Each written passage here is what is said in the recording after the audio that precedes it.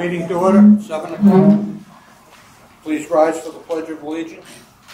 I pledge allegiance to the flag of the United States of America and to the republic for which it stands, one nation, under God, indivisible, with liberty and justice for all. While you're standing, I'd like a moment of silence for the people of Ukraine and 3 people that have passed away that have been connected to the school. Ed Schneider, Ed McVinney, who was a representative to the school committee for Hanover, and Phil Jubert, who was a bus driver and drove bus number 9 for many years. Thank you.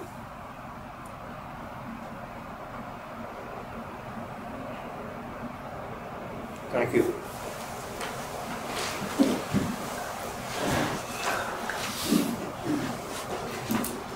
Tonight there will be a vote to enter executive session to consider the purchase, exchange, lease, or value of real estate at 436 Webster Street, Hanover, as an open meeting may have detrimental effect on the school committee's bargaining position. As an agenda adjustment, after executive session, we may not take up number 11 on our agenda. It all depends what happens at executive sessions. Public comment. Any comments from the public tonight?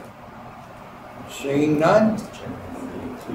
Oh, and excuse me. Of course, the meeting is being videotaped while we're here. Approve the minutes. Motion made by Situate, second by Cohasset. Any discussion on the minutes? All in favor? Aye. Anybody opposed? It is unanimous for those in attendance. Student advisory, she's unable to make it tonight. Reports. Jim? Thank you, Mr. Chairman.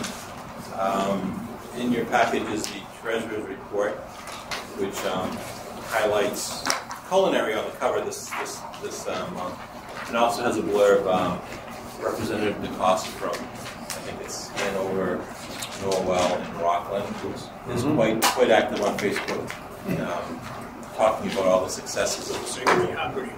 He made a nice post about the culinary grant that came through for $100,000. Nice. And he's constantly posting good things about the school. So that's just a little blurb that he posted for us. Page 2 is our cash balances as of February 28th. Overall, $5.664 million, $845,000 OPEB. A little dip this time of year only because on March 1st is when we do the assessment billing for our member towns. So we pretty much will send out, we sent out about $2 million worth of bills on March 1st. So we'll get that money aside and trickle it now. So we'll be in good shape to replenish the bank accounts.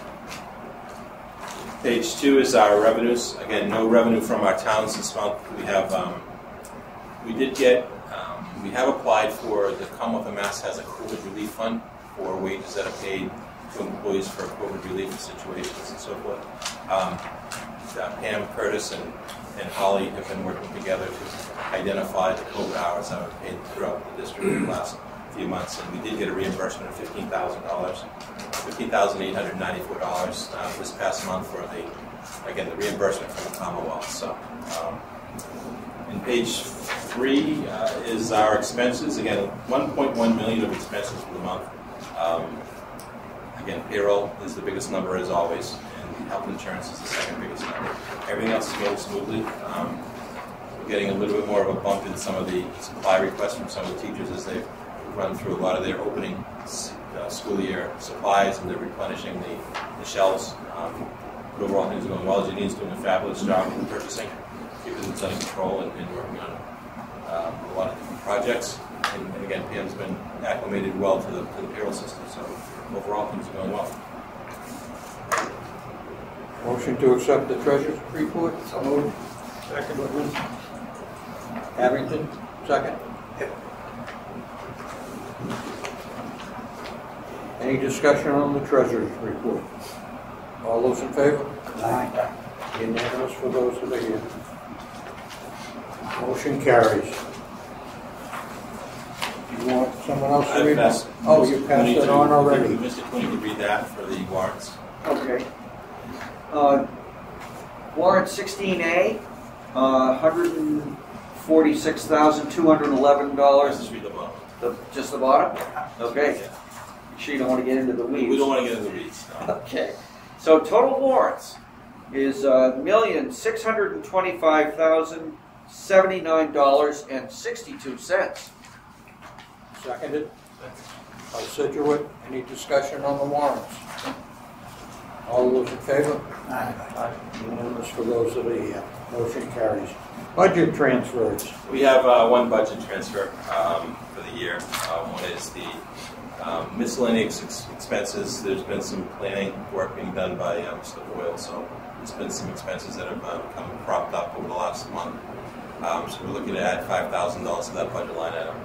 In software licenses, again, as we go more technical, a lot of the software programs that we're dealing with are they all have licensing fees.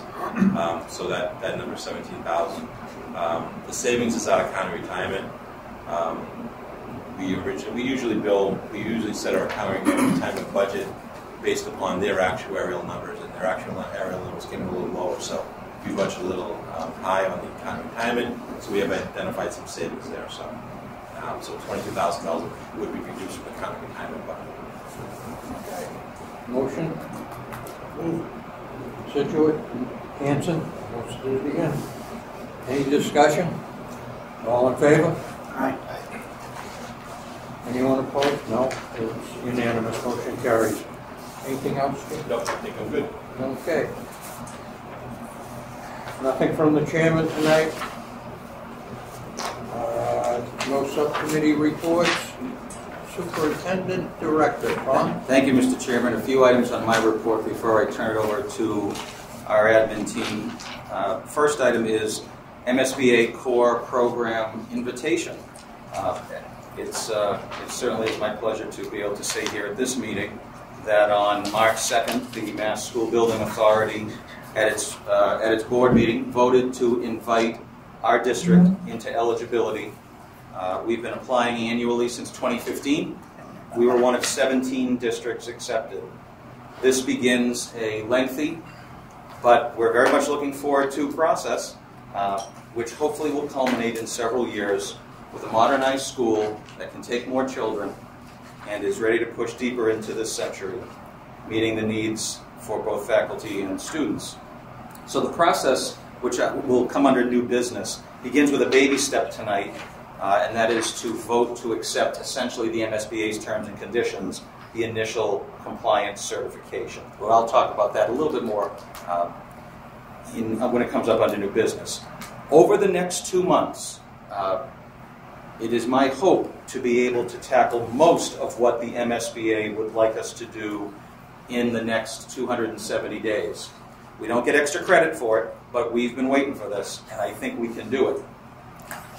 The next steps will involve bringing you language on setting aside funds for the feasibility study. We have been saving money for this. We will not need to borrow. We will not need to go back to our communities and have it be a warrant article. It is a matter for the regional school committee to decide. And hopefully I can bring that language to you at our next meeting in April. We'll also bring back in April plans to form a building committee, which is another early requirement in the process.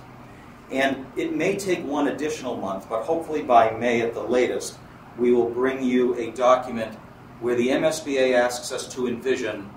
So if you get a new school or a renovated school, and the school is bigger and you can take more students, focus on your Chapter 74 programs and tell us which programs would you like to make bigger, which ones would you like to introduce that you don't currently have now, and explain how it connects to the local labor market.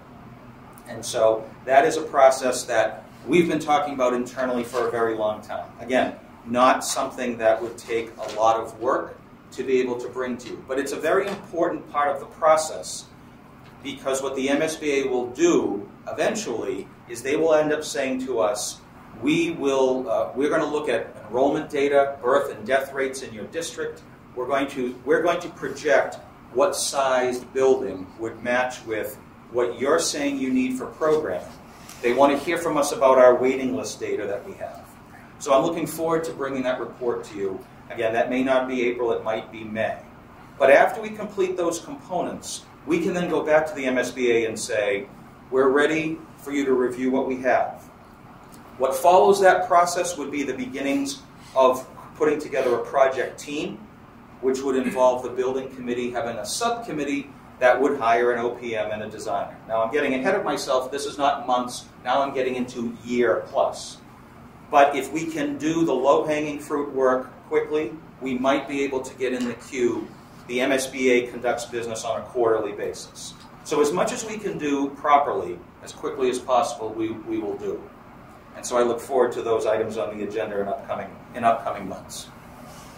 Second item for my report, budget meeting update. We have met with Situate, both advisory and selectmen. Also met with Norwell Advisory on March 15th, yesterday. Whitman Finance Committee on March 22nd. And Rockland's Finance Committee likely to be either the 23rd or the 30th of March. So the process continues. As planned in terms of the budget. Next item, Mr. Chairman, I'll turn it over to Mark and Sandy for their reports. Good evening, everyone. We continue to celebrate the district and the groups and the individuals that support us. Tonight we are bringing you not one but two different groups to talk about. First up is Ms. Colette LeClaire, our school nurse. She deserves it, really. Just to give you some ideas, as of last week, we've had 276 positive cases of COVID in the building for this school year. You can imagine the number of negative cases that she and her team have had to deal with in the last 7 months. But that's just a small bananas for what she really does. She is she's the first level of medical attention for pretty much everybody in this building. She triages situations. She deals with burns and cuts and other shock-related accidents. And maybe most important, she is a good ear for our students. It's a place they can go where they feel comfortable and they can talk about what their problems are. And not just medical, but life problems. And really having her as an ear to bend is very important for our students. So I'm going to invite her up to say a couple words. Colette? Hi. Thanks for inviting me, but I actually kind of came because I wanted to kind of publicly say thank you to everybody. This has been 2 years. Man, it's been a lot. So to the school committee, thank you. The care, consideration, everything you put into all the COVID policies that you had to deal with in the past 2 years, it's appreciated. I know everything you put into it. And you know, everybody's thoughts, beliefs, everybody did different things, but you guys put everybody, the students' health and safety first at all times, so that was appreciated. To the parents, I know there's only a few here, but man, I feel like we went through war together. The state guidance is changing all the time, but every parent, if I could just hug, because they sent their kids healthy and ready to learn and put up with so much in the past couple of years. So it was truly amazing to be a part of. And then to administration, Mr. Hickey, the staff, the teachers, I'm mind blown at what everything that they did to get these kids educated in a school in the past 2 years. So it's amazing what they did. And if that's what we can do in a pandemic, sky's the limit what we can do. It's just amazing. This school is amazing. So thank you, thank you, thank you. I'm not the best public speaker, but I appreciate every single one of you. So thank you. Thank you.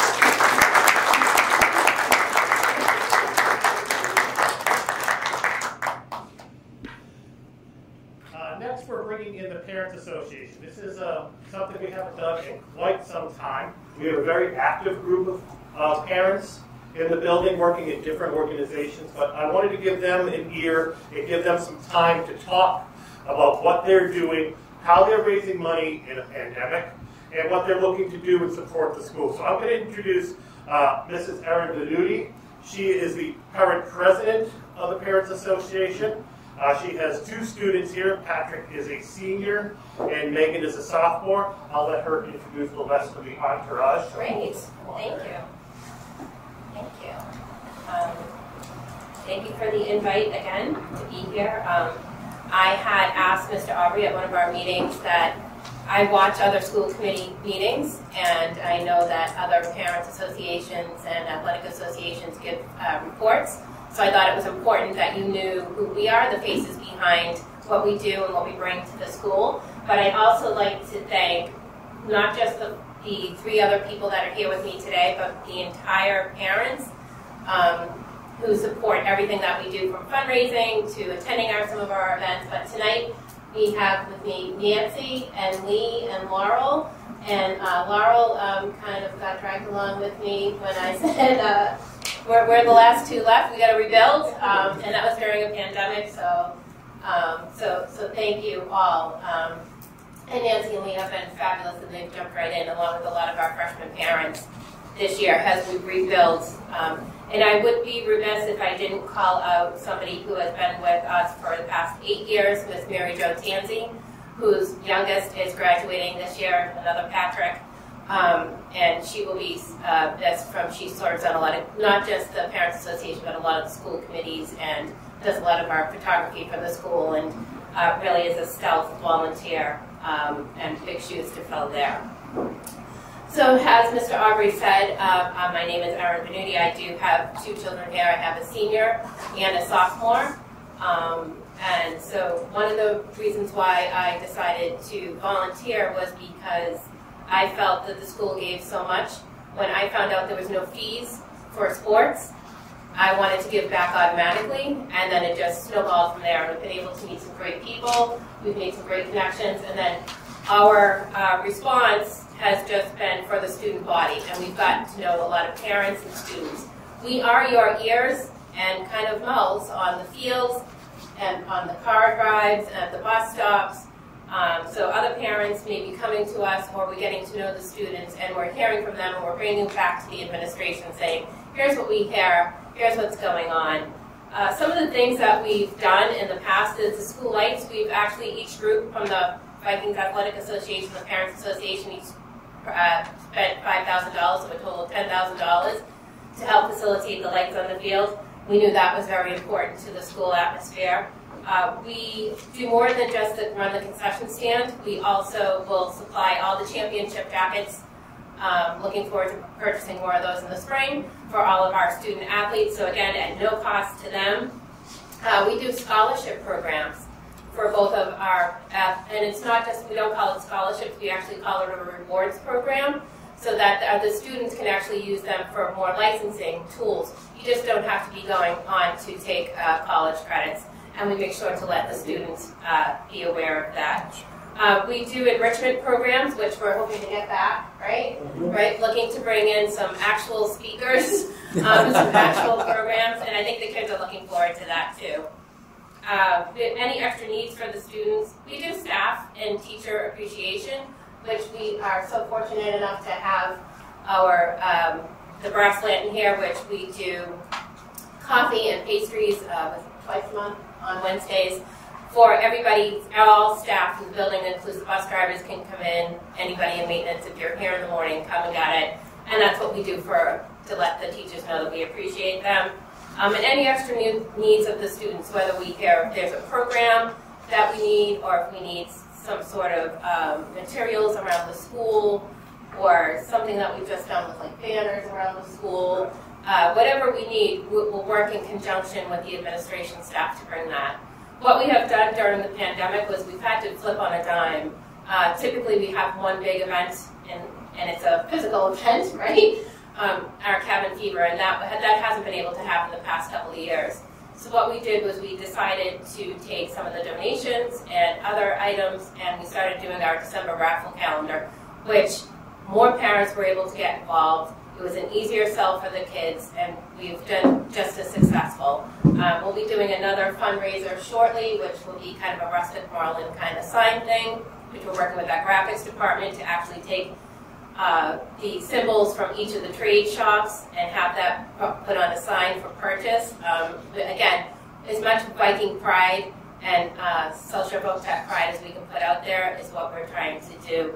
And that's what we hear from our parents and our students. So thank you for the time to come here and speak to all of you. I know my children won't be part of that new school, but they are very, very excited to come back so that I don't have to hear, how did they get a new school when we didn't?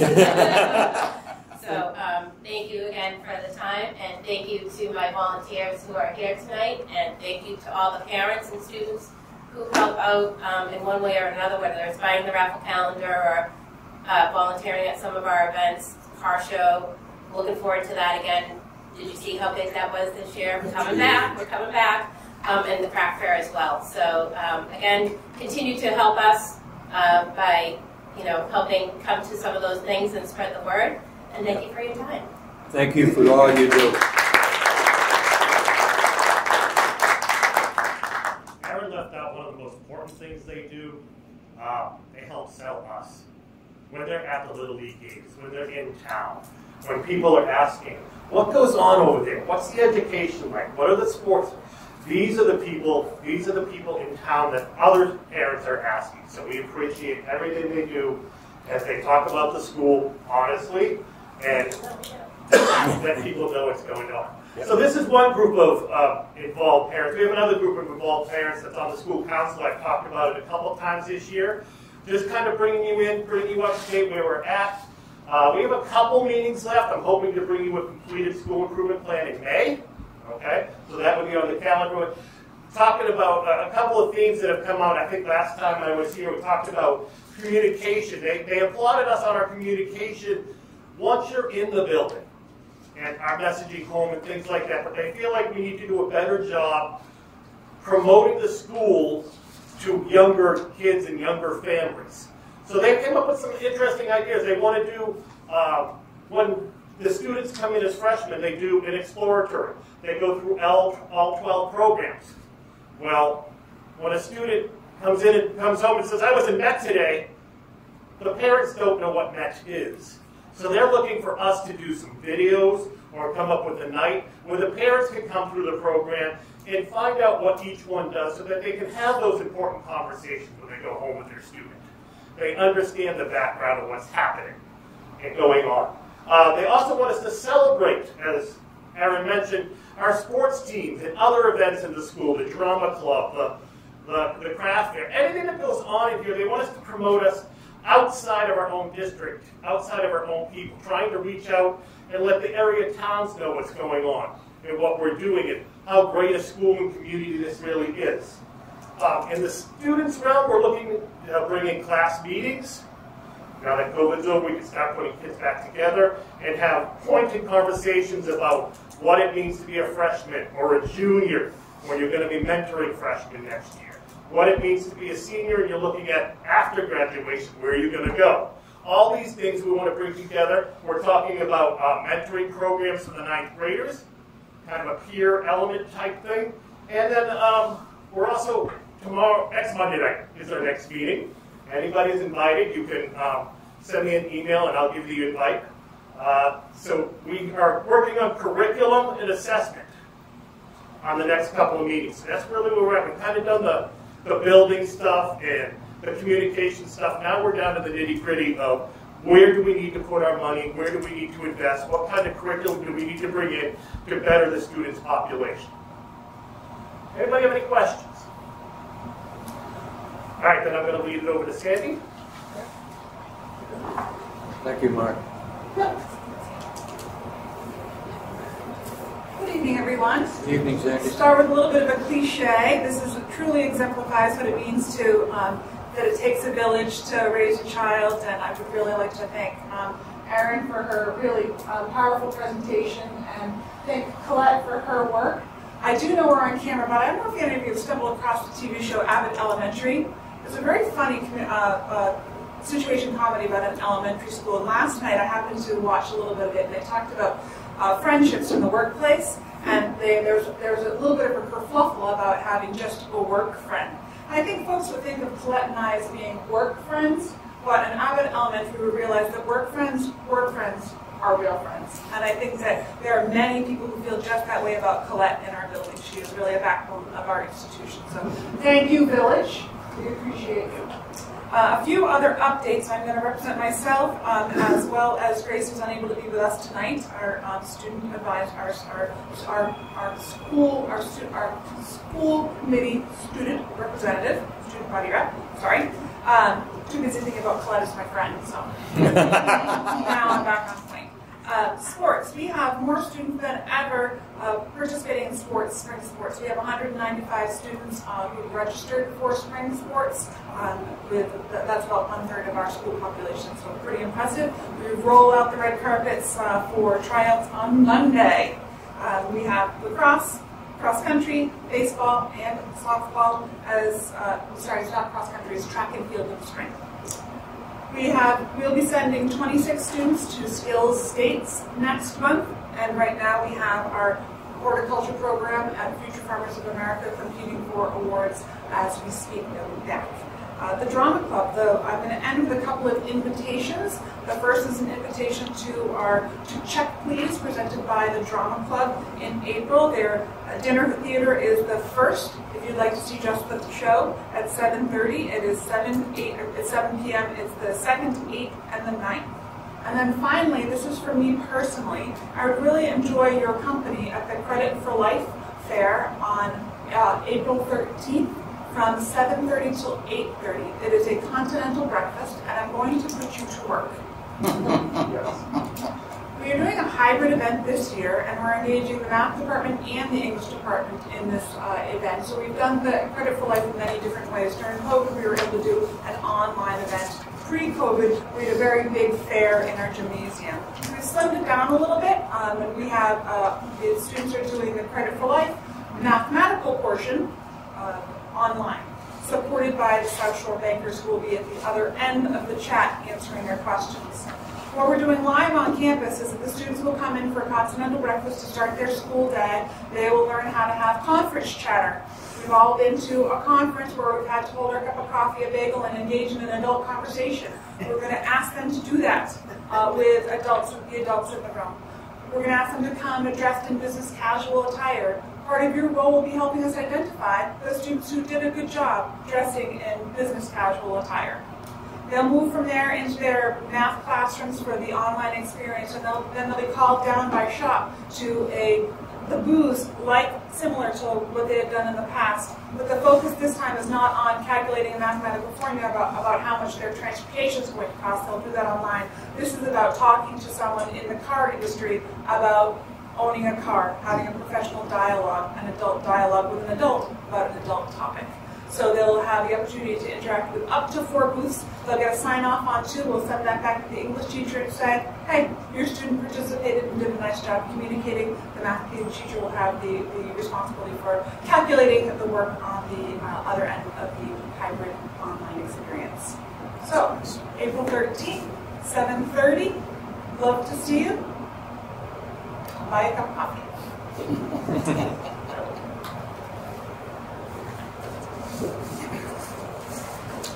Okay, thank you, Mr. Chairman. You're back on.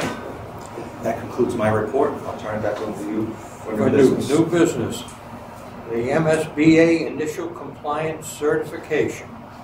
The first item is to vote to accept the MSBA's Initial Compliance Certification document that outlines the terms and conditions of the core program. Do I have a motion? Rockland, second by Cohasset. Any discussion? I made my comments to Tom on it, and Okay. I think he'll take heed on it for me.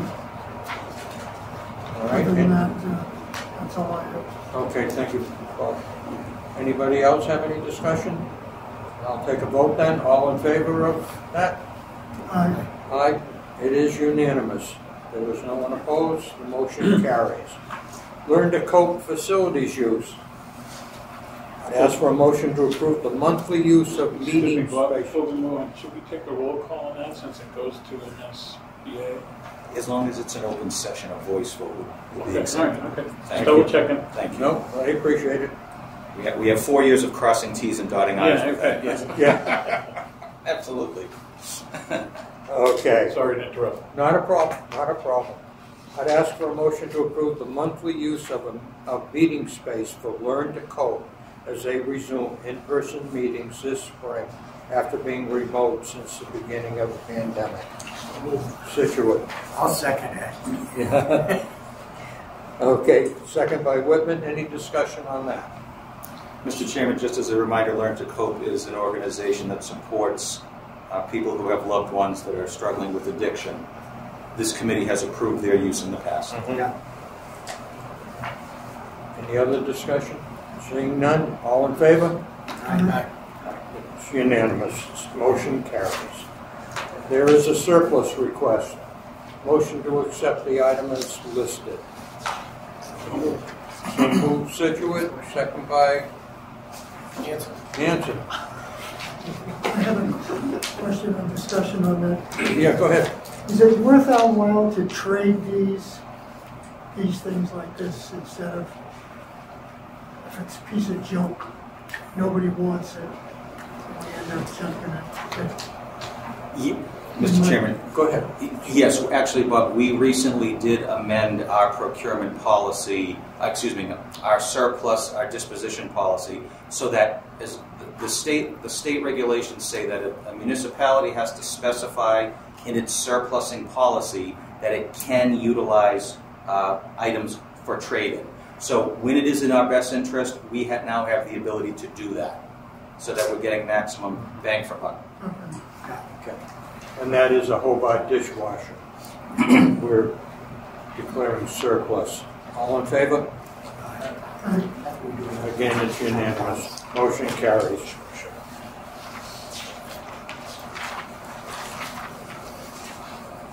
Any requests for action?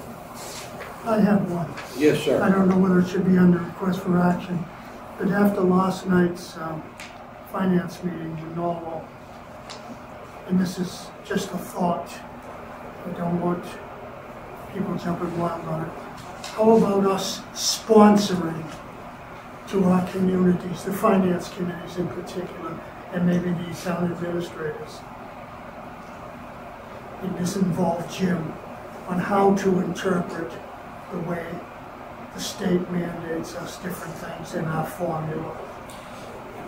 Mr. Chairman, if I just expand on what Bob said, there were questions at Norwell's advisory committee meeting about the Chapter 70 funding formula. We all know that it is synonymous to say Chapter 70 funding formula and complicated, but it does come to a point where people who are stewards of a town's finances want to know a little bit more about how these numbers are calculated. Very different. And I think that, if I may, I think that the idea has merit. And we know from listening to earlier presentations that we can patch in a lot of people to a professional development provider through Zoom and or in person to be able to go over this. Department of Education does have some resources, but there are also third-party providers who could not only explain the mechanics of Chapter 70, but could also provide specific town insight as to why a number is the way it is. Yeah, and unfortunately, Norwell has a new committee with the exception of one person. But I'm going to say 50% of us at the tables right here can't explain how to do it. Okay. It is complicated. It's mind-boggling. You know, when you have to take 1/8 and 1/100th of this and all that, it's a thought, and I think it would help our communities, especially when we send them a bill. I'd be happy to look into that, Yeah, Mr. Chairman. It may help Tom too if he has to do it once. It's And not 8 times. Go ahead. Yeah, on that note, Tom, you may want to get a hold of Hanson Cable's Access. with that information, do a show on it, and it can be distributed to all the communities that are in it, right? That That's way, right. you know, maybe be able to get somebody from the state to come into the show with you and do an answer, you know, back and forth. They have been very accessible, and I'm sure that could be part of it, Dan. Because I can remember years ago when our previous business manager tried to explain how they did it to us, and it's very, very complicated. You know, it's very depending on each individual town exactly how they, you know, they fit the program. So, because what's maybe in your town is a lot different than what's in our town because of the makeups of it. We get new people that are Yeah. interested in pennies. Yeah. But one thing we did forget is what we pay for that the towns don't last night. We didn't bring that up at all. You know, our snow plowing and All the other words. It inflates the per pupil cost beyond the formula. But Right. So, I think it'd be a good idea. You know, even if it costs us a breakfast or something. I'll feed them and they'll come. No, it's a good idea. yeah. That's a good idea. Thank you, Bob. Okay, I will take a motion to go into executive session. Situate, Rockham seconded. Any discussion on that? Do you have to explain why? Well, I'll take a roll call vote. We're getting to it. Go into I'm roll sorry, call. Dan, Mr. Chairman. The chair stated at the beginning, so Okay. we're covered.